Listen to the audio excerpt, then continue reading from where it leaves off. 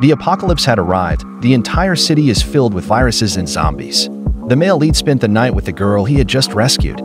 The next day, Yang Hao had just woken up when the girl had prepared breakfast for him. He hugged the girl tightly, shouting his goddess's name, Kai Jing.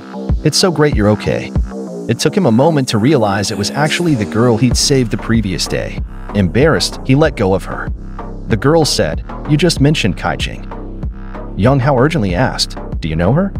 Blushing, the girl replied, "I share an off-campus house with her.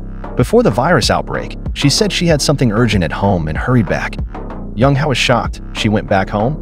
Then he punched the wall. "Fang Qingqing, what's your true intention? You lied that she was in the cafeteria." The punch terrified the girl, and Yang Hao quickly apologized. "Sorry for scaring you. I need to go out. Lock all doors and windows here. Don't open for anyone except me."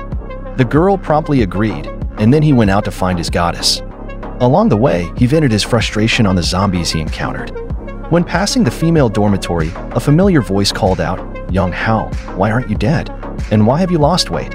Did the zombies drain you dry?" He looked up, confirming it was indeed Fang Qingqing. She shouted, "Get up here immediately. Clean up the zombies for me."